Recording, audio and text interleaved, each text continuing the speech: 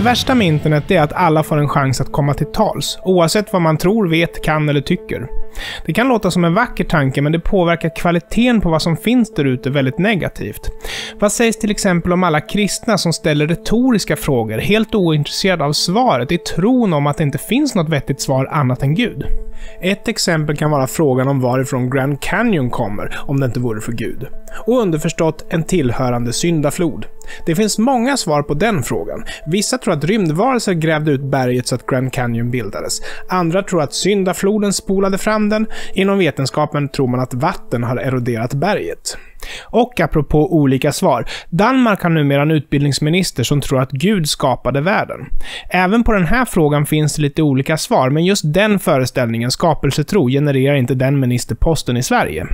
Om du tror att rymdkejsaren ser nu skapade världen, blir du utan ministerpost. Om du tror att Gud skapade världen, blir du civilminister eller bostadsminister. Om du åtminstone tror att vetenskap, bättre än religion, svarar på livets stora frågor, då har du en chans att bli utbildningsminister i det här landet. Åtminstone får man hoppas på det.